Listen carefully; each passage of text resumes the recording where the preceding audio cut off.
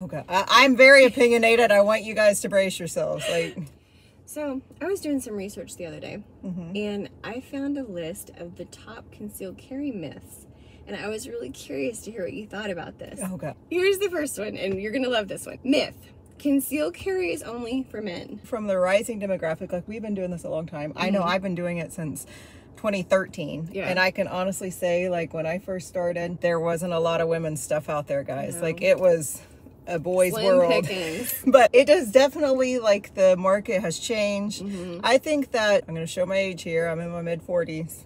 But times have definitely changed too. We have a lot more single moms. We have girls that are trying to protect themselves and their families. They don't necessarily have the stigma that goes with you need a man to protect you. Or there's a lot of people, myself included, single moms out there that, hey, it's your job. And it is your job. You are your own first responder. I mean, we say that all the time. So. Absolutely. I remember going to gun shows or SHOT Show or NRA whenever I first started in this industry. And it was seriously like, the women that were at these events were either gun bunnies, booth babes, or they were like tactical law enforcement people, or they were there following their husband around. And it was always funny to see like which one they decided I was at that moment. Totally entertaining. It was like a, okay, what am I today? But it's not that way anymore, and I love it. I mean, you and I go to trade shows, we see a lot of our friends, we see people that are respected in the industry, and we're respected in the industry, and I love that change. So, big fat myth, concealed carry is not just for men. Debunk. Here's another one for you. Carrying a gun makes you more aggressive.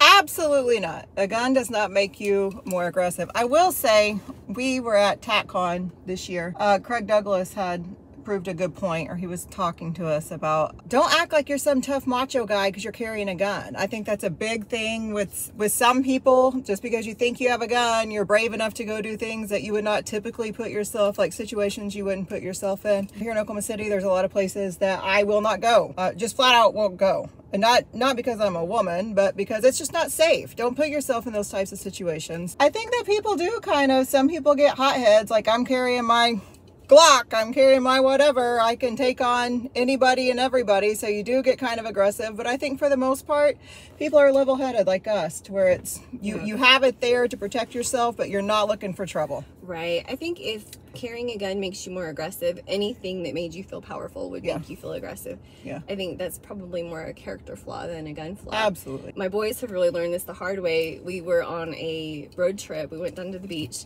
and we were coming back, and they really wanted to take me to Buc-ee's because I'd never been. Can you believe I had never been? So we're driving, and we're about to get off the highway, and my littlest son, he was 11 at the time, he made some gesture at somebody that, like, they were driving. He didn't like what they did. He didn't flip him off, but he just made a gesture. And I was like, well, if they get off at the Buc-ee's exit, we are not getting off at the Buc-ee's exit. And he's like, Mom, why not? And he was so bummed. And I was like, because you look like a grown man sitting over there starting trouble with these people. So if we get off the highway and they come over to our car and they start fussing with you, I have a gun and I'm absolutely going to protect you. And that's not something I want to get into.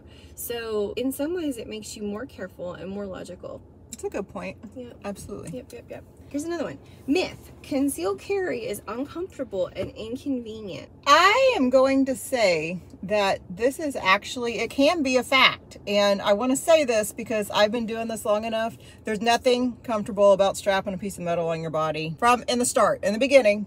In the beginning, it's not very fun. But like you guys see, I wear big watches, whatever. You get used to it. Once you get the swing of it and you get a holster that you really like, good to go. Yeah, I agree. I always use you as an example.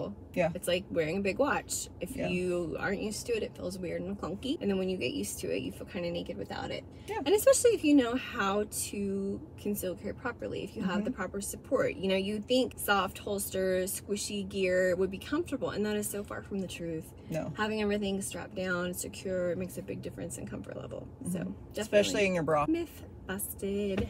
Let's do one more. Ooh, I hope you guys are having fun.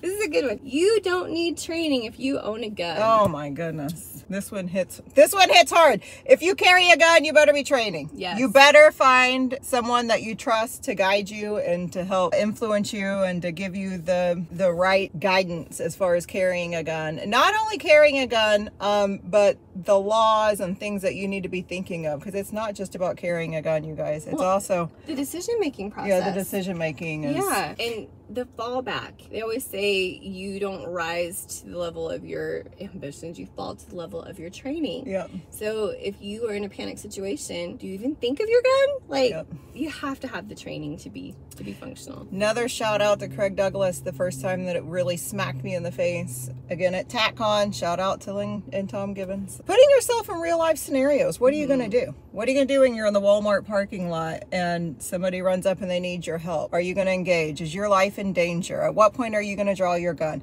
Put yourself in some of these scenarios and see how you're going to react. Yep.